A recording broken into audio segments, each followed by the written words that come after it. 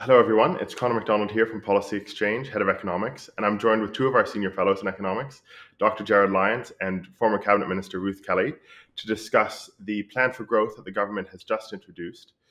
A huge change in the economic policy stance.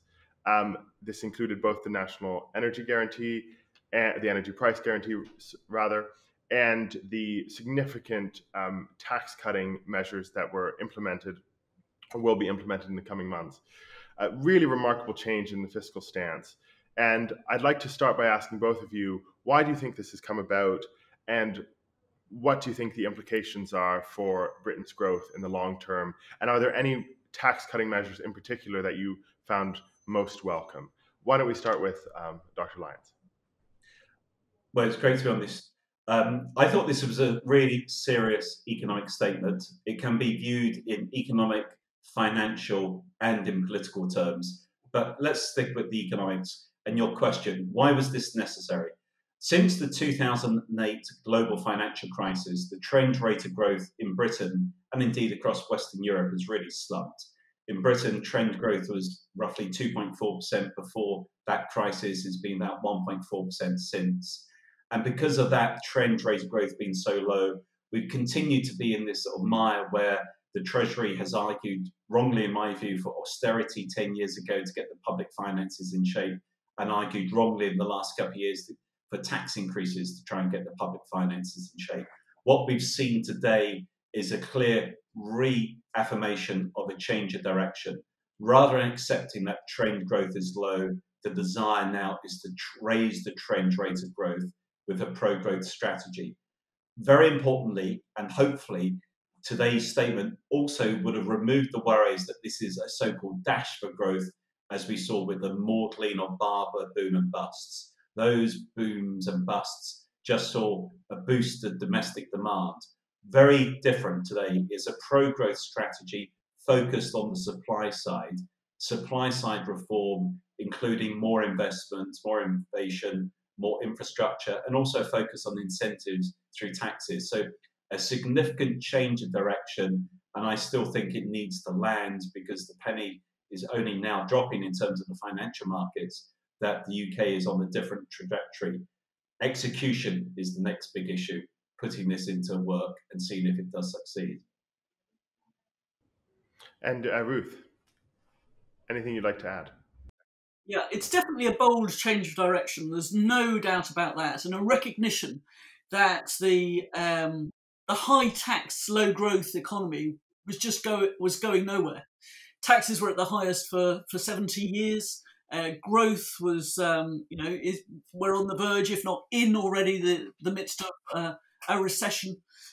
Productivity has been stagnant since the financial crisis. So any growth there has been in the past, pre-COVID, has been driven by people joining the labour force, not by any increase in productivity. So I think there's been a recognition from the top that a total change of macro direction was necessary. And arguably, there is a case to do that. But it is a big gamble. And we've seen some of the reaction today in the financial markets because people aren't yet convinced that such higher levels of borrowing, as undoubtedly will be the case, will be able to be funded by higher levels of growth into the future. So I think the tax cuts that we've seen are designed to do two things. One, to jumpstart the economy, and they may well do that. But secondly, as Gerard Lyons has said, to really increase much out on whether the tax cuts alone can do that. Now, as Gerard has said, there are also microeconomic reforms in this package. There are reforms to investment zones, the creation of investment zones, for instance. There are reforms to encourage greater spending on infrastructure and the development of infrastructure. But I would have liked to see a much more fundamental supply-side reform package. So can I pick you both up on that, on the supply side element, which is that in reading their growth plan, it's very clear that the government has ambition in this space and named a number of different areas: childcare, investment, pension charge cap, for example, planning in infrastructure, housing, in these investment zones. This is really a massive, massive agenda. And all of these will take legislative time. They will take a lot of policy thinking. So you raised the point about execution, Gerard. How should the government go about delivering these supply side reforms? And in particular, how should they prioritize with the ones that will make the biggest impact given the change in the fiscal stance? Okay, well, I think the immediate priority has been on the sort of current growth situation. Were it not for the policy changes announced in the last few weeks, the economy would undoubtedly be heading for a very deep recession. The markets were expecting that a few months ago. The economy still is slowing down and the technical recession might be unavoidable. But by capping energy prices and also by reversing the planned tax increases, I think that deep recession has been avoided. And that's the key immediate focus. Now, in terms of the supply side agenda, the difficulty with supply side agendas is that they don't happen overnight. And the Chancellor did allude to that early in his speech. The challenge for him, of course, and for the government is that they only have a couple of years before the election. So they hope to have some quick wins, but it does take time. The investment zones is very interesting. Rachel Reeves, the Shadow Chancellor, was quite right in her reply that when we've seen such zones before, they've often just diverted investment from elsewhere. Perhaps mindful of that, what was interesting today was the Chancellor tried to really sort of bulletproof these investment zones by offering them, quite frankly, so much. There's a whole plethora of things being offered to them. So they are really quite exciting. So I'm assuming that they would hope those really take traction immediately. The changes in terms of EIS, SEIS, VCTs and IR35, really positive. Again, you would expect those to sort of start to have an immediate impact, but given an election 2 years' time, that might impact people's thinking as well. Importantly, from the market's perspective, I think the challenge is this. If you're the UK government, you can only control the controllables. You can't stand in the face of the markets. The dollar is so strong, it's difficult for the pound to buck that. Like yesterday, the Bank of Japan intervened, the yen having been at a 45-year low.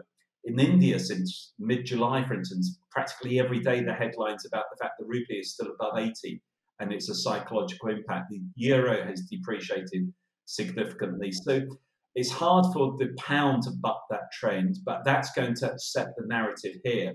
In terms of bond yields, I don't think it's just the borrowing issue. It's the fact that yesterday the Bank of England really didn't sort of knock worries on the head. And we now have a situation where policy rate in the UK is 2.25%. The market's expecting 4.5%. And I can tell you from long experience in the markets, when you still think you're a long way from policy rate, that tends to really be the driving force in terms of setting thinking in the bond market. So the bond market is in a very febrile move, largely because they still think interest rates have a long way to go to they peak.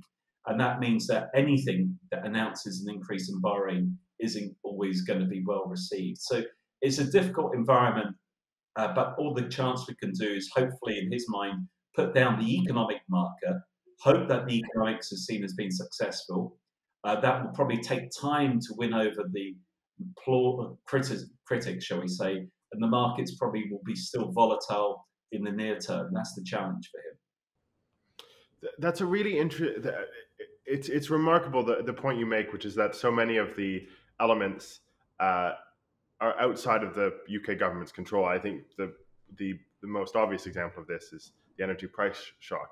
But I want to focus on another one, which is that in many of these deregulatory supply side areas, childcare, investment, you're relying in part on ostensibly and in some cases legislatively independent organizations. So the PRA, for example, Ofsted, the FCA. Both of you have kind of engaged with at the very heights of government. How does a government push through a deregulatory supply side agenda when some of the levers belong to ultimately maybe accountable to Parliament, but fundamentally non-partisan, non-political bodies who are ultimately carry the can for many of the policy, much of the policy design? If you could either both of you speak to kind of your experience in that area and what that might mean for a supply side agenda, that would be really interesting. If I could start with you, Ruth. Yeah, I mean, I think the absolute key is to get the framework right within which a regulator or government quango operates. I mean, they do follow the law and they do follow the frameworks that are set out. So, for instance, the policy that all EU regulations will expire unless they are actively put onto the statute book by the current government will do a lot to change the focus of those agencies, such as the Financial Conduct Authority, that are responsible for overseeing, the regulation of the city. So getting that framework right, making it really clear what the government expects of them. Again, making the competitiveness of the City of London one of the key objectives of the FCA should have an impact. And then allowing the independent regulators to do their job. The same goes for the Bank of England, being very transparent about what it expects from the Bank of England, setting out its plans in sufficient depth, and arguably that will come a little bit later when the figures are published and the OBR forecasts are published, and then allowing the bank the independence to set the appropriate interest rate. I completely agree with Ruth's comments. It's difficult to add to them. The framework, the principles being correct. Maybe just to approach it in a different way, just in terms of where the markets are at the moment, because you've mentioned regulators and other organisations. One of the challenges this government has faced in recent weeks, or indeed before it became government, was about institutions. And the OBR, for instance, did not provide a forecast today. There's worries about the relationship with the Bank of England. I think what was clear from the Chancellor's statement is that he's trying to address those issues. He made the point that the Bank of England's independence is sacrosanct. But as Ruth said, it's the frameworks and getting the principles in place, and making sure that the people at the top of these institutions are aligned in thinking as well as understanding the framework. But difficult to add to her answer. That's really really helpful. Thank you both. Related to the supply side agenda, but more broadly too, are there any areas where you felt the government could have been more ambitious? Obviously, this is a hugely ambitious package, but is there anything you would have liked to see more of in what the government announced? Yeah, I have a few areas. So I think, as Gerard has said, the plans for investment zones are incredibly ambitious. But outside the investment plans, there's not much on housing supply and trying to change the planning system to promote housing supply. For instance, I would have liked to see more on that. I look forward to seeing more on labour market reform, in particular on how to increase the size of the labour force. Around 600 on the labour force from actively looking for work since COVID for one reason or another, largely the over 50s. And there was hardly a mention of skills and education. And ultimately, in the long term, we need to have a skilled labour force. So I look forward to much more to come in those areas. Yeah, I concur with that. This is very much the marker, and there's quite a few things that now need to be filled in. And indeed, the Chancellor touched on that. You mentioned at the very beginning, Callum, about childcare, etc. On housing, it's interesting because the rhetoric is always about supply. Ruth just touched on that. The change in stamp duty today was addressing a very important area, turnover. Stamp duty itself is always regarded as a stupid tax. It does deter turnover. Challenge, of course, is whenever stamp duty has been reduced in the past, it's only, shall we say, added to house prices. But hopefully this will have a longer lasting impact in terms of turnover. The supply side obviously needs to be addressed. Tax simplification is a key issue. Of the measures today, the one I probably was least excited about was cutting the top rate of tax.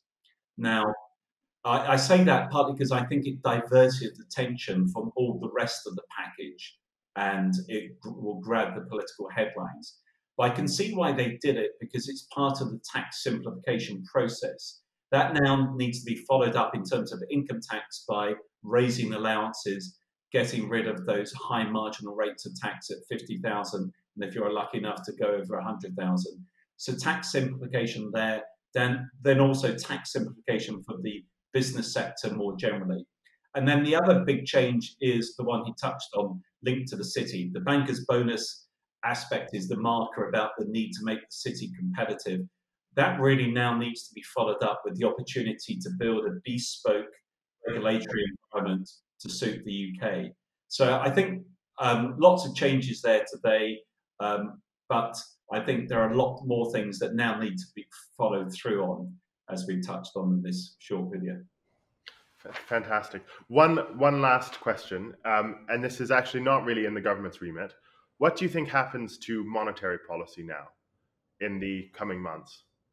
And how do you think the Bank of England has done, and how should it move forward, engaging with this new stance from the Treasury and from the Chancellor?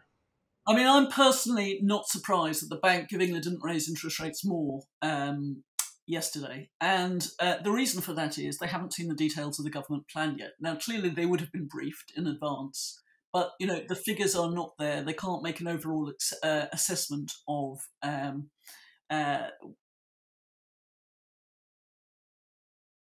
be in different respects over what timelines and so forth.